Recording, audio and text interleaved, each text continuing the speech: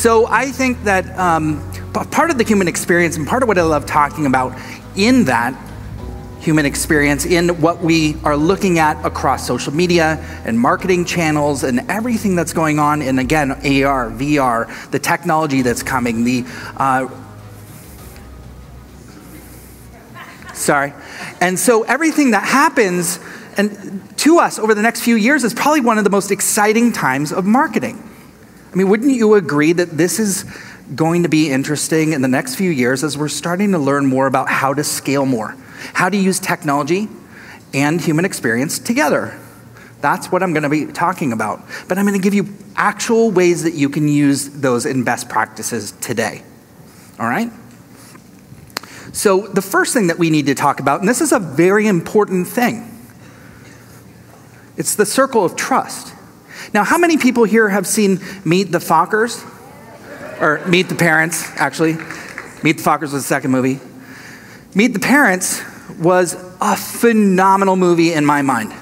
Maybe yours too, by the clapping that just happened. And I do know that one of the things about Meet the Parents, especially Gaylord Focker, F-O-C-K-E-R, is that he is totally human. This guy is so lovable that because he screws up so much that we just want to give the guy a hug every time he does it. And we also know that every time he does that, all he really wants to do is belong. He wants to be inside the circle of trust. Isn't that everyone? Isn't that everybody online as we're building our communities, as we're starting to engage? Everybody is on the outside of the circle of trust, and we're trying to build our own circles, wherever that is. It is totally fascinating to me as well for all of the different ingredients of what goes into the basic elements of why we love humans or people. I think we should do shots every time somebody uses the word human, by the way. Wouldn't that be cool? Yeah. All right. That'll be fun. So who is Gaylord Focker?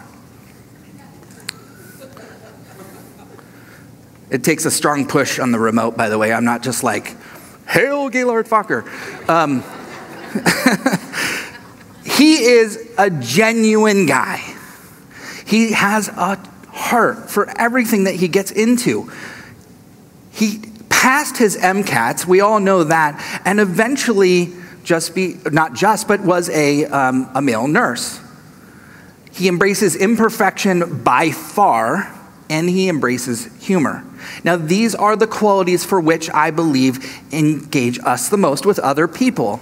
And you don't have to be all these different things. We are multidimensional as people. But at the same time, when we have these different experiences and these different emotions, whether we're online or off, that's what makes us want to connect. And so it's hard, and it's really hard to embrace imperfection as a person or a brand when people are watching you. And people are watching you. We've been talking about this all day, about how going on live video when people are watching you and all you want to do is actually connect with other people. You want to feel natural and normal, and yet we're not. What am I going to talk about? How am I going to say it? What am I going to say? What are they going to think of me? Is this a good time to say press the damn button? Yes. Okay.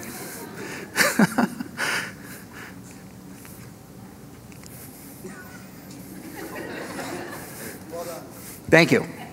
So when we want to embrace our own human moments, we also know that things can happen. When you go to press the button, something could go awry. And quite frankly, I think it's brilliant when it does. As long as you handle it well, right? You embrace it, you own it, and you say, that's me. That's what happens. And actually, I think we all like each other better for it. Unless you hit a volleyball into your mother-in-law's face or sister-in-law's face at a pool, which I may or may not have done. And I'm no longer dating her. And my wife thinks that that's funny.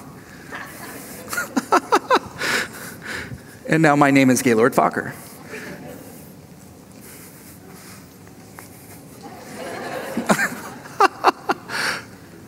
There we go.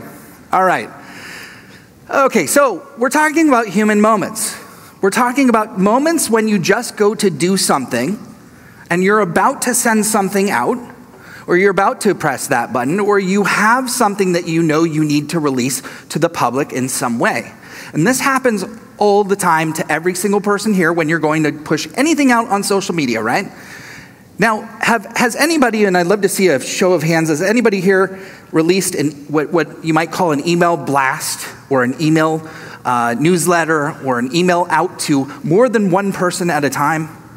So I'm going to go with like 99% of people. Now, who has fear of actually saying, if I click send and something's wrong with this email, this is not going to be good. My whole life is going to be horrible, and I don't know what I'm going to do with myself because of that one grammatical error that I know Bob Jones is going to call me out on email like he does every other week. And hopefully there's no Bob Jones here. And I know that this is going to happen, right? Like one thing, which might make us more human. Well, one day I actually went to press send, and all of a sudden I stopped, and I was like, I don't know if this is it. Like, there's something wrong with it. So I went to my business partner and wife, and I said, can you please check this out and see if this is right? And she said, no, I'm looking at it. Everything looks great. She's a copywriter. So I'm like, perfect. But I don't trust her still. Because she doesn't know that Bob Jones exists. So I send it to somebody else, and I'm like, can you look at this? I trust you with this information. Can you look at it? And nope, everything looks great. All right. So I go ahead and I schedule it for the next morning, and I go to bed. I wake up the next morning, and I am flooded with all these replies because I forgot to change the brackets where name exists. Instead of having hello Bob, I had hello name go out to 30,000 people. Oh my God, it was the worst moment ever. And I was like, what am I gonna do? This was supposed to be, important. This wasn't just a newsletter. This is a product release where people are gonna purchase something. Now they're like, you idiot. So the next morning, I thought about this, and the next morning I finally sent another email to everybody. And I said, just kidding, or dear name, just kidding. We know your name is Dave. And everyone was like replying back going, that's so nice that you actually acknowledge the error. And they replied back saying, I really appreciate that you actually had some humor around it. And I then proceeded to actually have more clicks and more opens and more people respond with all of these great things saying back to me, hi name, I mean Bryan, I love you more now. Or hi name, I mean Bryan, way to save the day. Honestly, I didn't even notice it. And I was like, oh yeah, it never happened. So a year later now, I still get hi name, and people think it's still funny. So I do think that by having these moments happen, while I did get extra clicks, I got extra opens, and I sold more product than I ever did before. And I thought about maybe just screwing up once a month because that would raise my revenue, but that's not right. So I'm not going to do that. But I do think that if we can actually learn to embrace those moments, those Fokker moments, then they'll start to become real. Because what happened is everyone started to see that there was a real person behind this email that was being sent out, where normally they think it's an email blast. And that was the difference. And I was like, there's something to this in the way that we write things and the way that we respond to things. So now in every newsletter that I send out, I have a question at the bottom, and I urge them, beg them, and ask them, please reply back to me, and I will reply back. And now after a year of doing that, I spend about 24 hours replying back to everybody that replies to me. And before you know it, I'm having engaged conversations with all these people. Actual conversations with people. That's an incredible thing, right? Who knew? So the point being that if we can actually get people to reply and we can reply back, we might actually have connection, which will further that development into more things that could potentially happen. Now, about 4 years ago, I gave this presentation with this slide that showed up called "There's no more B2B or B2C, it's H to H, human to human." And it was a really wonderful time in my career as well, because this slide actually ended up in this one moment. This is the actual picture that was taken that ended up getting over 80 million impressions. It had over 15 languages that it was translated into, and 500 plus bloggers writing about it. And it just really I was just like, I can't believe that I'm like Gaylord Fokker and this thing just happened. But I've been talking about this for the last 20 years in our agency. And I started to realize that we needed this more now than ever. That humans need to talk to humans more now, and even more so now today. Because as technology is coming, and everything that you just learned about here this morning, especially when you look at the AR, VR stuff, we're gonna start to disconnect a little bit. Well, the technology is great, but what about the actual interaction that needs to take place that actually we buy from? Because we buy from people, we don't buy from companies. We don't buy from brands when we're talking about an actual considered purchase.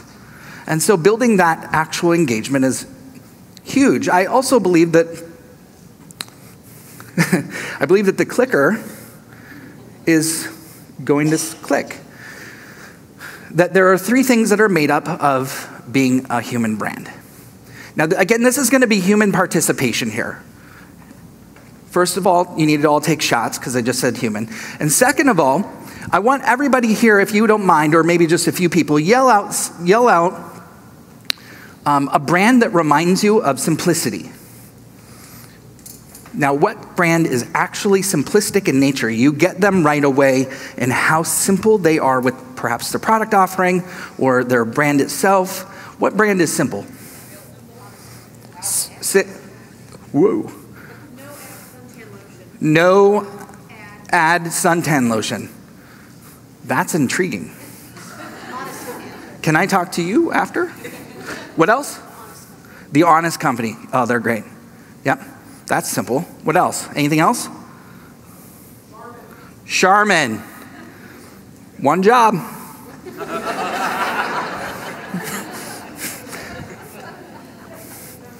Anything else?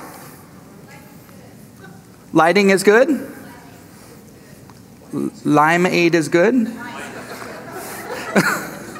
What? Life is good. So is limeade. Huh? Cow marketing? Did I mention I can't hear? Huh? The second one is empathy. What company is empathetic towards its customers? Dove, for sure. Not Wendy's. So now we continue down the not path. Anybody work for the NFL? Good, because they're not. Procter & Gamble. Who? No, let's do empathetic. Let's stay on the empathy path. I don't want to misguide us here. Anybody else? Yell it out. Johnson & Johnson. How about imperfection? This is interesting because I think we've heard this before, and I believe this to be true, that there is no perfect. So how do we embrace imperfection? How does a company embrace imperfection? Because every company is imperfect, but how do they embrace it? Which company? Wells Fargo. Yeah, well, they forgot my password this morning, and so I'll get over it. Yeah? Anybody else? Farmers? Yeah? They embrace accidents? The insurance you're talking about. Yeah. Anything else? That's a hard one, huh? Starbucks? When they forget your name? Yeah, they embrace your name. Facebook commercials are showing imperfection. Yes. Facebook commercials. Interesting. I hadn't heard that one before. Oh, yeah. And we have Uber now that's advertising. Have you guys seen that? With We're Sorry campaign, and here's what we're going to do, which will be interesting to see how that unfolds. Now, okay, so you guys went through this exercise with me on what actually are the traits of what it takes to be your most human self. Not just as a person, which this does apply to people, but also as brands. So now if you were able to actually do this exact exercise for yourself or your company, you would start to see how people see you from the outside in. But the hardest part of this whole exercise is actually thinking about which brand has all three. Which brand actually embraces simplicity, empathy, and imperfection? Now, typically, I don't hear a lot of responses, and typically that's right, because it is really hard for companies and people to maintain all three. Except for the masseuse back there, she is awesome. Massage therapist.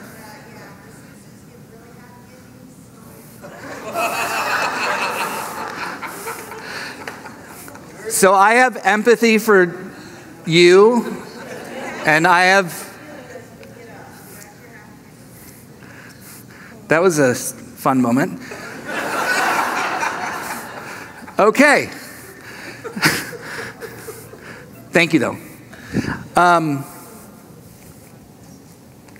So I do believe that while we're talking about humans and how we can embrace humanity, how we can be our best human selves, and how companies can be human, we also need to look at what today's topic is, which is the human experience, because H to H, human to human, plus customer experience equals human experience, and how they think about it from front to end, from every interaction that they've ever had with your company, with your brand. Now, has anybody here ever been in a wave at a stadium, like a football stadium or a soccer stadium? Raise your hand if you have been in a wave. Okay, so the lady way back there, you have not been in the wave, is that right? Way back in the corner there. Yes. The one who's saying, is it me? Have you been in the wave? Who back there did not raise their hand? Everyone's been in the wave. How about on this side? Anybody not been in the wave? Raise your hand. Oh, yes. Can I ask you, please, what's your name? Mary? Terry. Could you please walk to one side and start everyone to do the wave?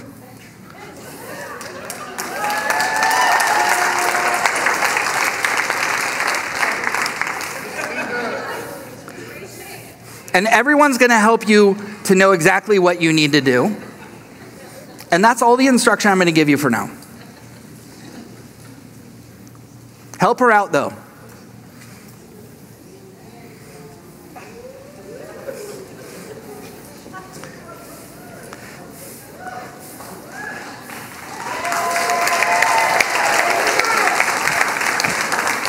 Okay, whoa, hold on. The enthusiasm was horrible. I want another one, please. Bring it back, too. Yeah, bring it back, he says. Go ahead.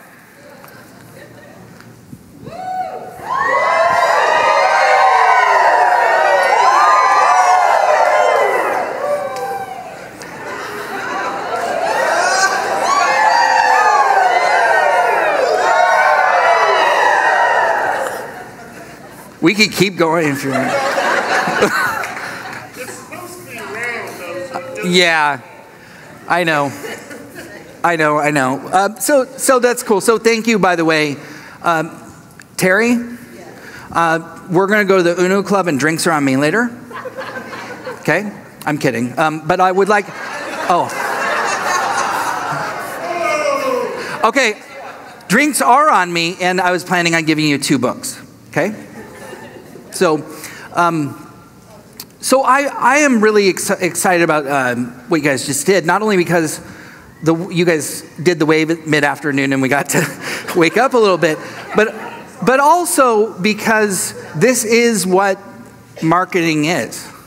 So when you first think about the process of what you just went through, it took one person to take the lead. It took one person to not truly understand what it was that she was going to do because she hadn't done it before. But then she got everyone over there in her group to start it. And then it kind of happened. And then the enthusiasm was okay. And then we did it again and it worked the second time with a little more guidance and a little more understanding. And eventually the wave took off. And this is the same thing in social media. And it's the same thing that happens in marketing when we actually put things out there. But if you think about it, it takes one person. It always takes one person. Like when you think about the Bat Kid in San Francisco, when that happened, it all got started because of a blogger that actually wrote about the Bat Kid, and she got over 20,000 visits to the website, and then everyone started contributing. Or you think about the ALS or ACL challenge, ALS challenge, and for the ice challenge, and everyone took place in that, but it was all because of one person who had it that actually said, hey, I need help, and then did this thing, and then all of a sudden everyone in Boston, right around this person, they can pinpoint exactly where it happened, grew into more and more and more and more, and it became a wave. And then this thing ended up having Bill Gates and all these great people doing it, and it was fun. And it was the largest donation that we've ever seen because of one person and what they could do. This is totally possible. If we wanted things to go off, we can actually inspire and motivate people to do this as just one person, as just one small group or one small company. You can totally achieve it. Crazy George actually started the wave in 1984 in San Francisco in Oakland, at the Oakland A's Coliseum. And he got everybody to stand up and sit down. But it took him 2 years before he got everyone to actually do it. It didn't happen overnight. What you just did actually was better than what he did the first time that he tried it. It took him 2 years to get a stadium to stand up and sit down at the right time and go, that was fun. Why did we do that? And then he finally got them to do it, and guess what happened? It happened at every other stadium every 2 weeks for the next year, and everyone was doing the wave everywhere. The wave became a wave. So there are different kinds of inputs as we look at all of the technology and human engagement. Everything out there that we're talking about now isn't just sitting down and standing up. We have so much data that's out there that we can't find every single person. We can't scale relationships. It's impossible for one person to scale all the different people that are out there on Twitter or on Facebook or on Instagram. So we have to use tools and technology to do that. We can find needles in the haystack with the right technology. And actually, I'm going to share some examples of what those are in a little bit. It's also important to understand that we're dealing with 3 different categories. One is the H to H category. We just did that in the wave. One person to the next, to the next, to the next. The next one's H to M, humans to machines. And the last one is machines to machines. Humans to machines are like when we go up and we actually put our ATM card into our debit card into an ATM machine and we pull money out. And it's really strange because my son thinks we get rich every time I do that. And I've really tried hard to explain to him that's my money I'm pulling out. We'll keep working on that. And then the next one is machine to machine. That's when 2 machines are talking together to pull data in, and they don't need us for that. Now that is where it's heading, but eventually we do have to interpret that data to make sure that we understand it. The difference between also, one thing before I move forward, the one difference between all of those is that H to H has an input and the rest of them have output. Humans input into machines. We have to drive a question. We have to drive a question. That means we are the only beings that can create an experience. We are the only people, the only thing, robots will never be able to create a unique experience driving human emotions and everything that goes with that. I'll talk about that more as well. But before we do that, I want to describe to you one experience that I thought drove a really wonderful human experience, take shots, is on Amazon. Amazon had this great conversation with this one customer on online chat, and it went like this. The customer said, tracking shows delivered, but shipment was not received. And Amazon knew this customer and knew who he was and said, warmest greetings, my name is Thor. And the customer said, greetings, Thor, can I be Odin? And the Amazon guy said, Odin, father, how art thou doing on this here fine day? And the customer said, Thor, my son, agony raises upon my life. Amazon said, this is outrageous. Who dares defy the all-father of Odin? What has occurred to cause this agony? Well, I'm afraid the book I ordered to defeat our enemies has been misplaced. How can we keep Valhalla intact without our sacred book? Do you think a robot can do that? No way. No way. Personalize the conversation to the customer, redeem themselves, eventually actually got the book to the customer overnight in the next day. And then this conversation became a viral conversation because it was so, like, they gave permission to the customer service person to have this kind of conversation, which most brands don't. Some do, not most. And so it's funny, I was showing Fanzo earlier that it really is humans and machines working together. It's not humans versus machines, because we have to have the technology of the online chat to be able to bring that person closer, but it takes the human to engage and have that experience and make it unique. With the Gaylord Fokker examples of humor, right? Or imperfection, or simplicity, or empathy. And yet, throughout the entire marketing experience, and don't worry, I'll actually sum the screen up for you so you don't have to strain your eyes looking at it. But this is the entire customer value process. This is everything that it takes on every single touch point to get through to somebody to actually have them purchase a product or a service. And if we put it really simply, if we actually just narrow it down to what's really important here, on the left-hand side, it really is social media that starts the engaged human relationship. And then on the right-hand side, it has 3 different levels. Now, I'm going to actually redefine this for you. Instead of calling it tripwire, core product, and maximizer, we're going to look at this like McDonald's or Starbucks looks at their process, because this applies to every single business.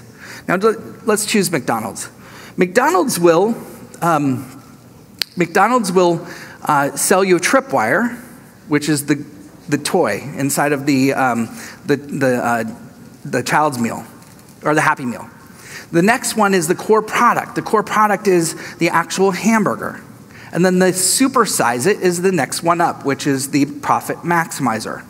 Companies have been doing this for years. It's 3 different levels, one to pull you in, the next to share exactly what the product or service is, and then the next one to sell you up. And along the way, we know that not everybody's ready to buy. And so then eventually we need to put them into a place where we can keep in touch and communicate with them. The whole challenge has been that it's hard to actually do this, harder to do this now more than ever. Is that Siri? Hey, Siri. Good to see you. That was funny. So, and it's really hard to do that because we have so many different multi-touches. We talked about omnipresence or multi-touch or whatever you want to call it. It takes 7 to 10 touches in order to actually turn somebody from a potential customer into a customer on average. And so if we need to do that and we want to automate that process and then also inject human touch points into that, think about how complex that is. Don't worry, I'm going to simplify that further. Here's how I would do it. I would literally walk up to a whiteboard. If you're looking for a way to actually embed it. And then I would take these 3 different categories. These categories are actually built or first imagined by Scott Oldford, a friend of mine who works in the funnel area. And he talks about some of these things. So basically how it lays out is it's awareness, omnipresence, and intimacy. Awareness is generally you don't know about that company or person, and now you do, right? So you can do that with Facebook ads. You can do that on Twitter if you didn't want to put money down. You can do that just about anywhere that you want to create awareness, wherever your audience is. The next one's omnipresence. Omnipresence is kind of where you show up again. So they saw you the first time, they're aware of you, they don't quite understand what you do, and then you want to get more interaction with them. So you're going to gain their trust. Trust is where omnipresence is where trust is built. Okay, and that can be done with retargeting. It can be done with email marketing.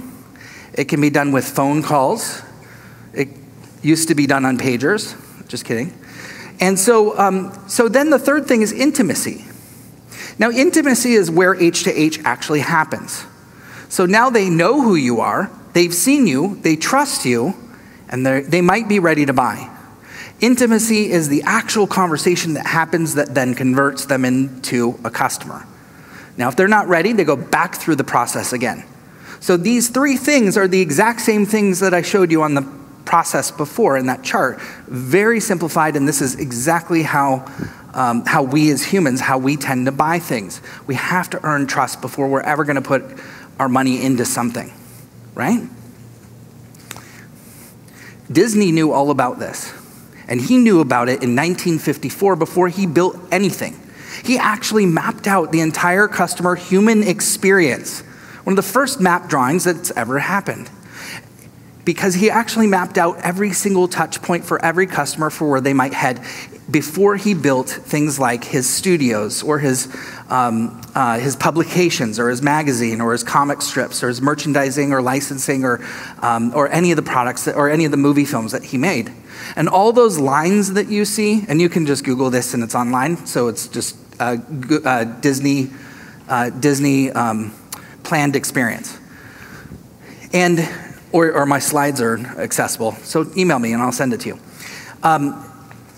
And every single line that's in here is a considered human touch point.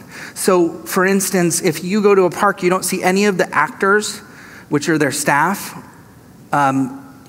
ever anywhere in the park except for where they work. And that's because he designed paths underneath the park so that they could walk between where they actually worked underneath the entire park and then out and exit so you never see them.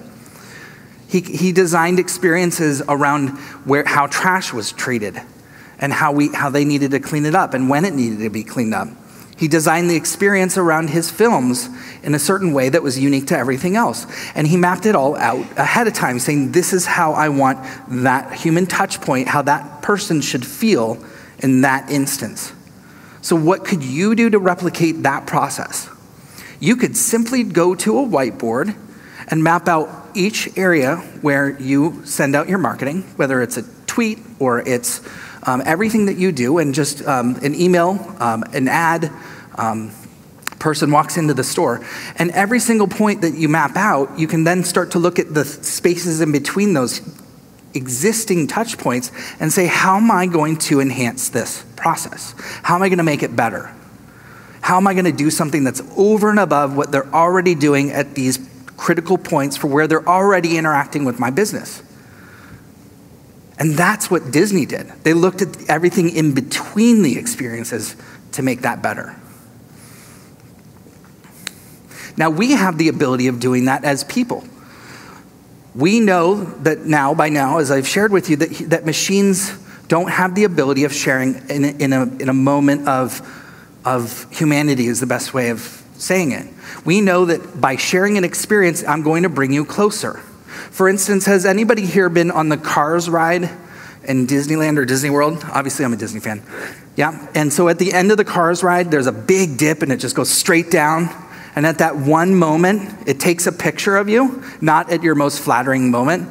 And then all of a sudden, and then you walk down, you get off the ride, and then you go through the toy store where they charge you $9,999 for everything.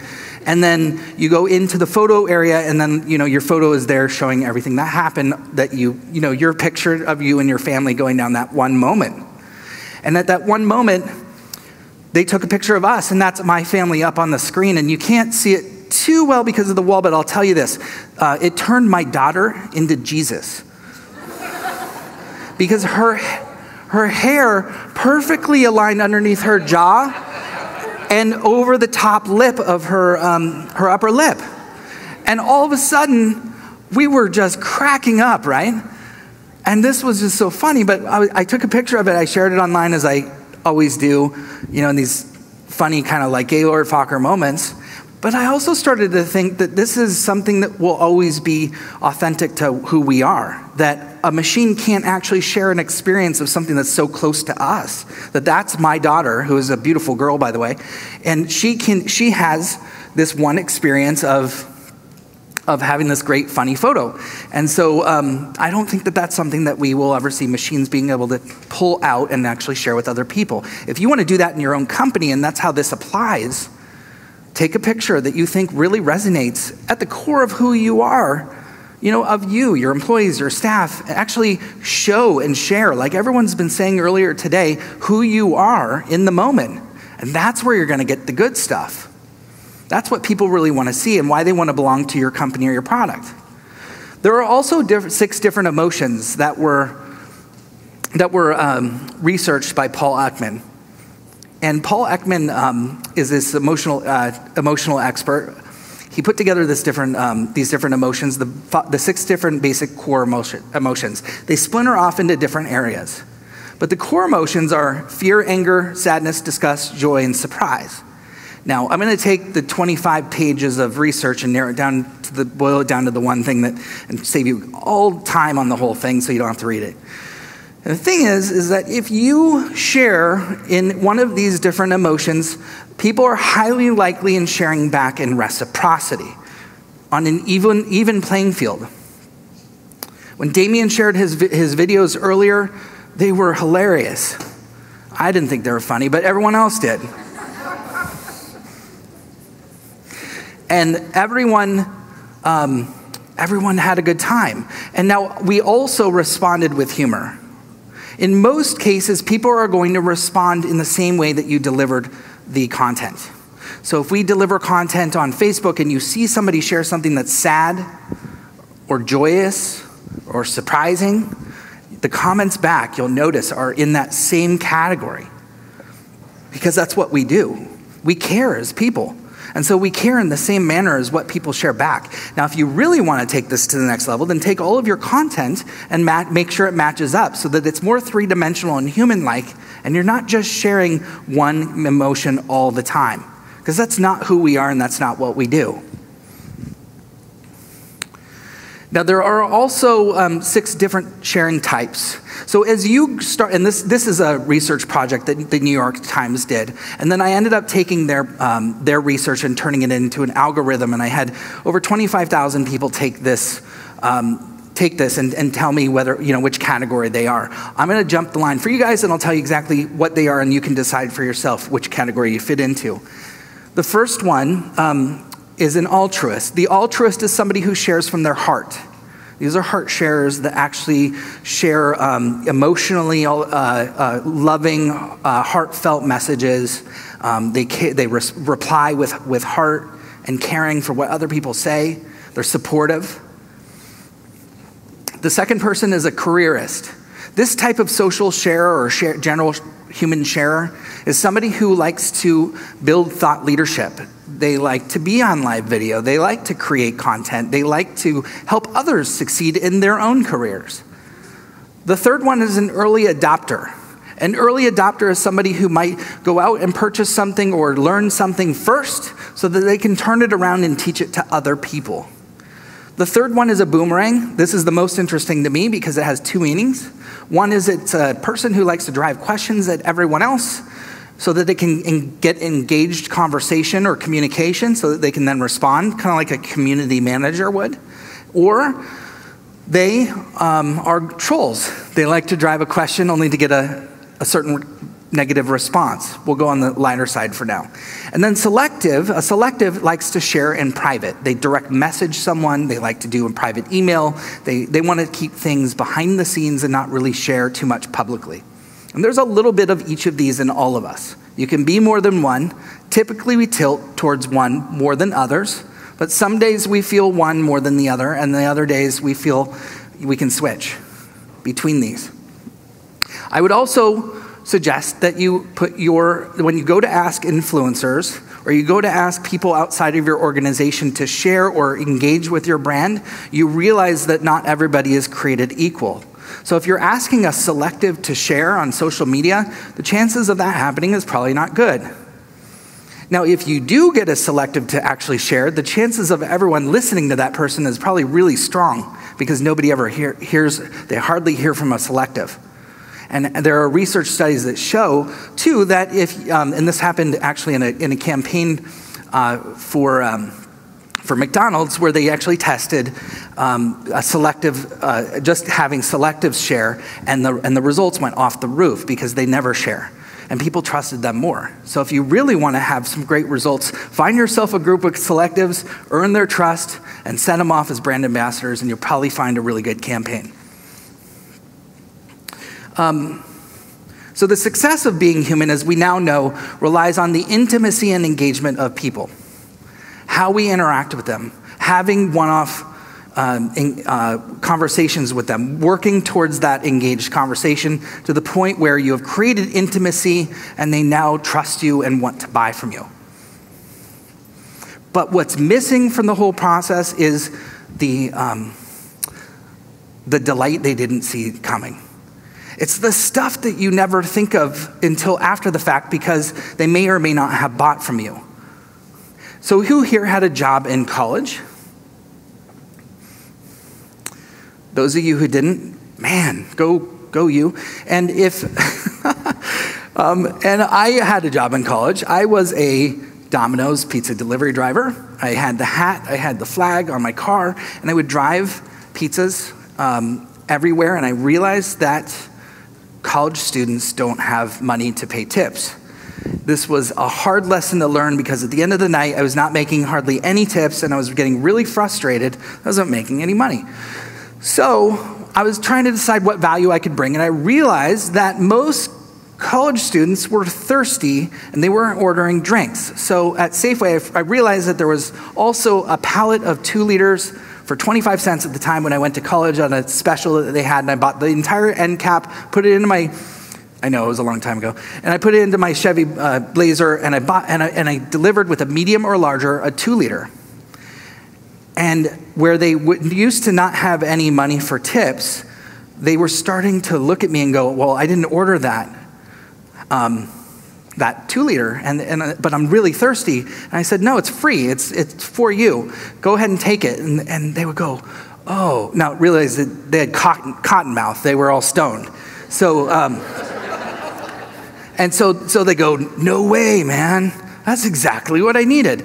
And they would pull out $5 and $10 and start tipping me way higher than I was ever used to because I had delivered something with so extra value over and above what they needed that my cost was near nothing, and yet my tip ratio went off the charts, and I was making all this money.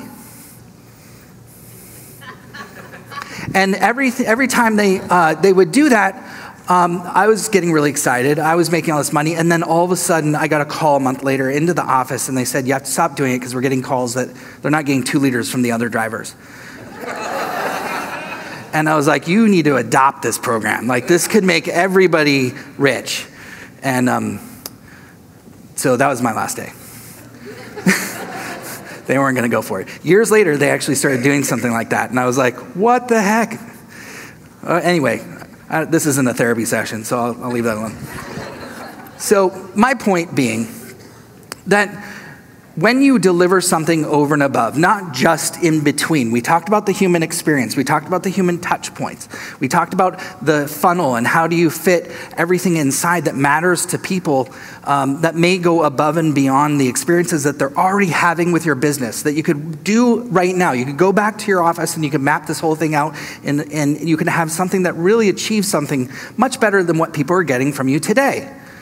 But then go the extra step and deliver something that is super powerful, unexpected delivery of something that they might need that you can give them that's over the top.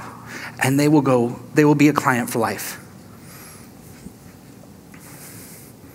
Now, it's funny because when you think of brands, you don't think of KFC as a brand that actually would operate, I think, normally on that level. But they did something interesting. I think this was about 6 months ago, somewhere around there. And in the UK, the KFC stores all across the UK ran out of chicken.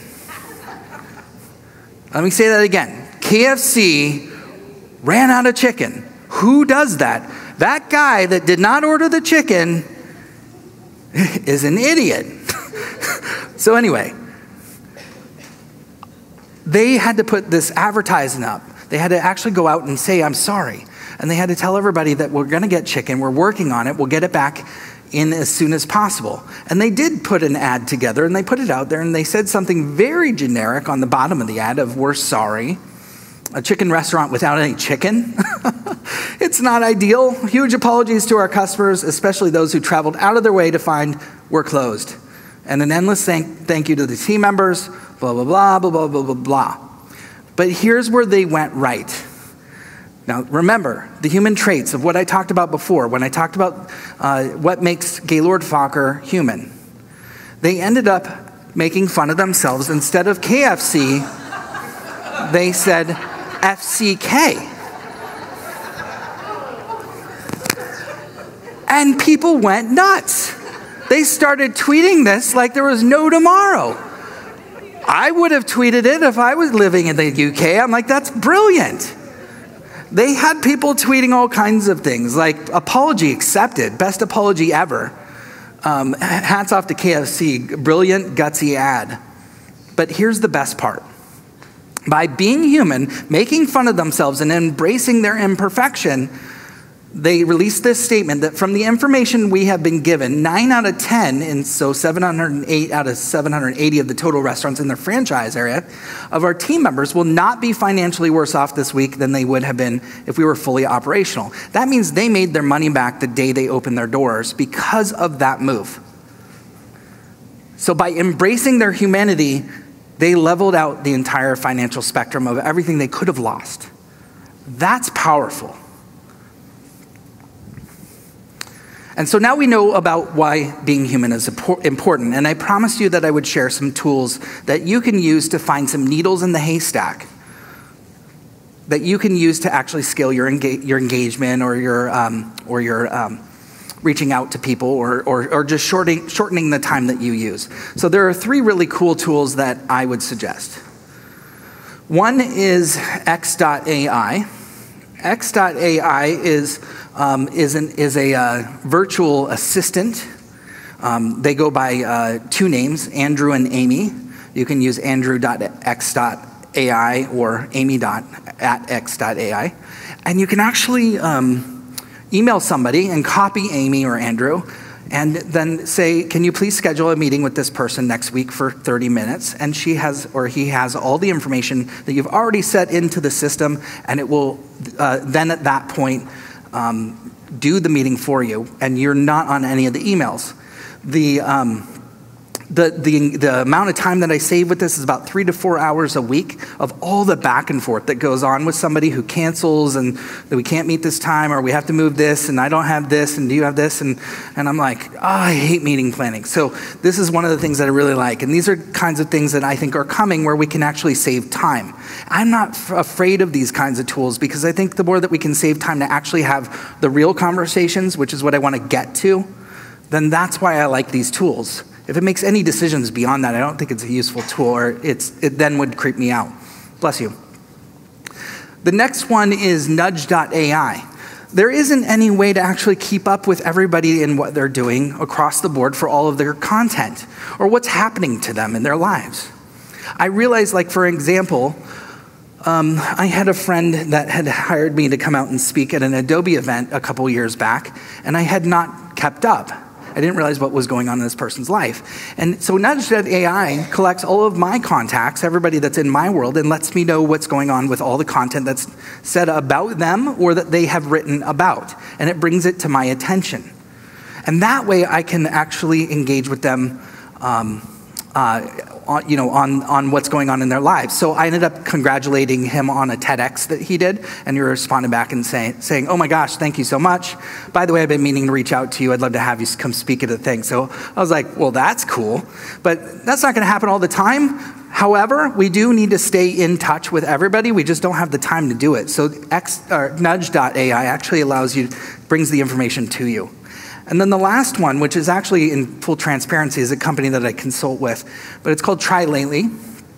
And the coolest feature of the whole thing that I always like to share is that for all of the social posts that we end up writing, it has Watson AI built in. So all you do is you put your link to your blog in, And it creates all of your social posts for you within a few seconds. And you'll have dozens of social posts, and then you can schedule it out right there, and it'll go do all that work for you. So it is the stuff that you've already written. It's not writing it for you. It's just breaking it into social posts and then sizing it for every single network that's out there, which also takes time.